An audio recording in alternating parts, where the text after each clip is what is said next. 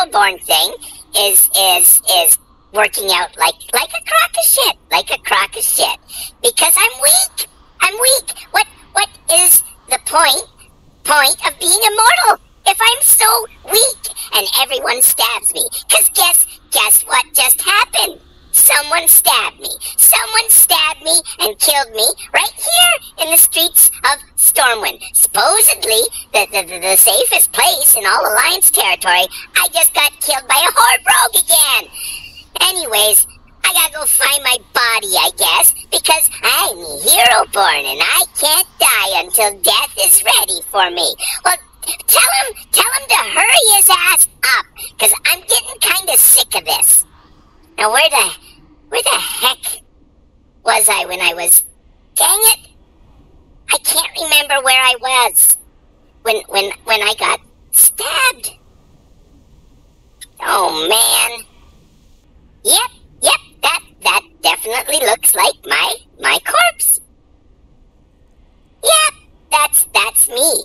Nice thing is, I get a whole brand new body every time I come back to life, but my skeleton stays behind. I don't know why that works that way, but yeah, I get a whole new body, which is good because I've seen the things that Volperas do to dead gnomes, and I kinda want a new body after that.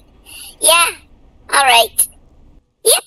See, just the skeletons. That's all that's left. And I guess somebody will come along and clean this up. It's not my responsibility. Yeah. Now where's that asshole who stabbed me? Huh? Another skeleton. Wonder if he's hero-born too. That asshole must be here somewhere. Huh. He must be gone. I probably scared him off. Yeah, he's gone. Oh, look at us. We're two long-leggedy elf boys, and we're standing on the railing. Yeah, everyone, look at us. We're so pretty. We're so pretty, and we're only interested in other long-leggedies, especially like other long-leggedy elf boys would be kind of. And then they get like a little kissy. They get a little kissy, and they're standing on the railing, and they're like kissing. And then it's like they're looking in each other's eyes, right? And one of them, he takes his hands and he starts running it through the other elf boy's hair. Yeah. And they're standing on the railing doing that. And they're so long-leggedy. And then they see the Pook. They see the Pook standing behind them.